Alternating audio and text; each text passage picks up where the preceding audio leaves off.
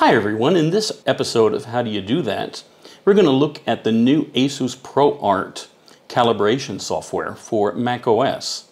So as you can see here, the window represents exactly what we would see on the Windows version, and we have all the same functionality that comes across with it.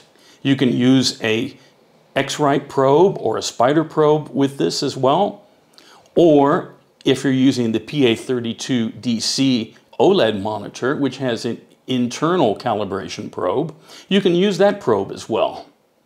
For more information about how to do a calibration with the ASUS ProArt monitor, have a look at the video that I have also on my YouTube channel, and I have an in-depth report on it that shows exactly the procedure to go through when you're doing a ASUS ProArt calibration.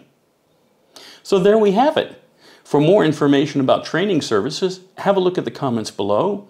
Don't forget to subscribe so you can be alerted to all the new videos coming up. And also think about becoming a Patreon member, and I look forward to seeing you soon. Thanks a lot for watching.